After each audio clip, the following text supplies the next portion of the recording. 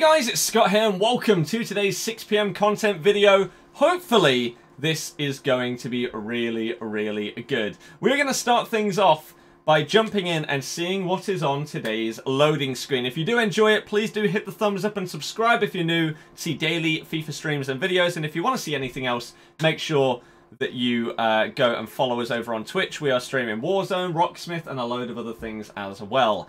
Don't know why I'm not getting a loading screen here. Right, I need to take a screenshot of this. 97 pace, 97 dribbling. Zaha or Felipe Anderson, surely. 93 dribbling, 91 passing. That could actually be. One of those has got to be Felipe Anderson, right? Surely. Surely Felipe Anderson. Okay, now, do we actually have an SBC? Because if not, we don't have a video. Okay, we do! Flashback Nuri Sahin. It's not Henderson that people are saying in the middle because he's not in the vote. He's not in the vote, sadly. So it's not him, right? We got Nuri Sahin. 3-star skills, 4-star weak foot. It's not incredible, but for a CDM, it's fine, right? It's okay. Medium work rates are fine. 5'11", good height for this game. Pace is okay. Sprint speed a little on the low side, but acceleration's good. For a CDM, his shooting stats are fantastic. Fantastic. Because he's not really going to be getting in the box. So, to have 91 long shots, 99 shot power, he's going to be banging them in if you're shooting from like 25 yards. Passing stats are nearly perfect. Those are amazing. Dribbling stats, reactions and composure are fantastic. Ball control and dribbling, very good. Agility and balance, that's fine. For someone that's 5'11" at a CDM spot, that's okay. That's doable. If you wanted them as like a striker or something like that, it might need to be a little bit higher. But for CDM, that's not too shabby. Defending stats are really good. Really solid. And then 80 stamina. Now, I don't know if 80 stamina is that much of a problem for a CDM. I can't really think about what kind of stamina I've been using on CDMs this year, to be honest with you. So, I don't know if that's that bad or not. Strength, aggression, jumping, really good. This actually looks like a solid card. It might be a bit hard to get into teams. He's strong links to Rashika as a shapeshifter. Turkey. He'll soft link to Soyuncu's team of the season when that comes out next Friday. So that's fine. Other than that, interesting. What other links does he have? Oh, isn't Eggestein also isn't he also Werder Bremen? Let's very quickly have a little look on Footspin, and then we'll look at his price and everything else that goes with it. So, Nuri Sahin, Flashback SBC. Links. He does have a hyperlink to Toprak. Okay. Strong links. Oh! So, interesting. So, his strong links, he does have Rashika. He's got Sergeant, who was a level 15 storyline choice that I feel like most people took Thorsby, but Sergeant was one of those. You've got Eggestein's foot birthday card. You've also got Future Stars Kabak strong linking to him. So he's actually not got awful links, to be honest with you. And if you can get him in a triangle with Kabak and potentially Soyuncu team of the season, that could be sick. That could be really good. So, this isn't too bad.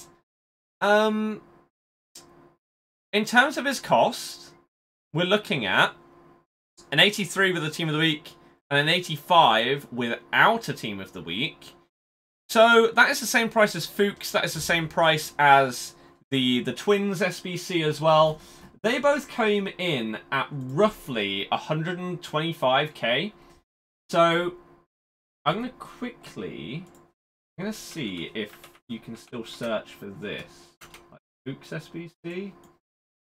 Doesn't look like you can on Footbin. Can I just search for his card? And then it should say how much the SBC was. So it said that Fuchs was 150k. Now if I go to Raphael, that was the same requirement. Oh, that doesn't have his price for some reason. Fabio? Oh, maybe it won't have the price because it was a player pick rather than just a normal SBC. I mean, it's going to cost you roughly, again, 125k. Something along those lines. So, it's not bad value. It's not that bad if you have a Bundesliga team. If you don't have a Bundesliga team, it's going to be very hard to get him on full chemistry. Unless you also have a lot of icons. But if you have a lot of icons, then I doubt that you'd want Sahin in your team. I don't know. It's not outrageously expensive, but it's not insanely cheap either. You've got to think, if that card came out in Team of the Season tomorrow, it wouldn't cost 125,000 coins, and it would be tradable. So, maybe it's a little bit too expensive, but the whole hype point today is not him. It's who are these players for Team of the Season. Now, because I've got a load of sun glare, which is why my face seems really bright and everything, I can't actually see if there are any like numbers on this screen or anything for like teasers. So I'm going to quickly check Twitter to see if anyone has seen any like numbers or anything on this screen. A lot of people are saying Phillips from Leeds. Zaha.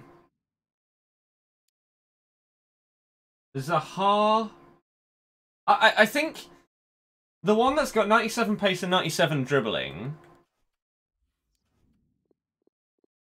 it's got to be Felipe Anderson or Zaha, doesn't it? Right? Surely.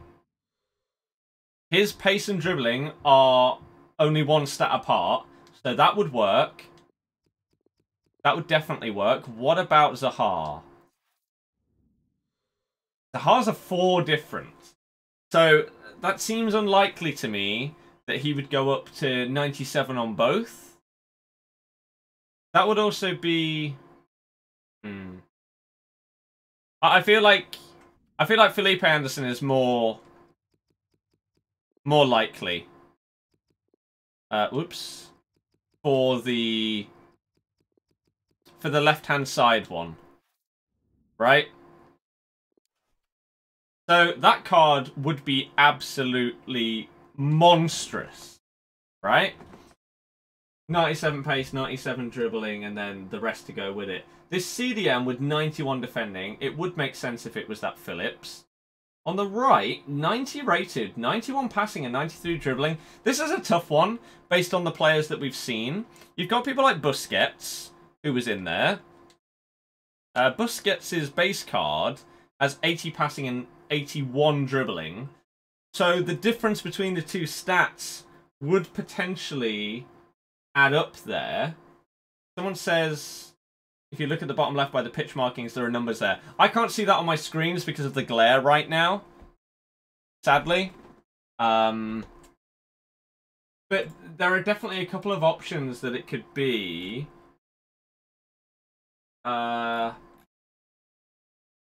Oops. So...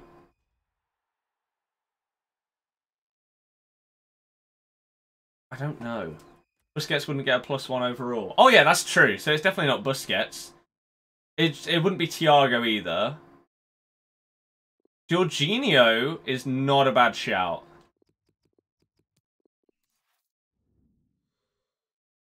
But then his dribbling is lower than his passing. And that card has higher dribbling than higher passing.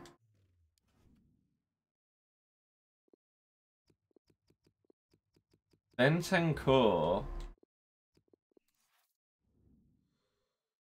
That would work.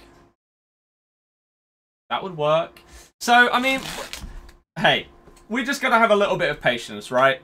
We will have to wait until tomorrow to see. I have a couple of packs saved on my PS4 account. I have a couple of packs saved on my Xbox account. And we'll also be opening packs on other people's accounts as well. So that's going to be it for the video element. Obviously, the stream is going to keep going, but the video is going to end there. Thank you very, very much for watching. Again, if you did enjoy it and you're hyped for Team of the Season, hit the thumbs up, subscribe if you're new, and we'll see you guys next time. Goodbye!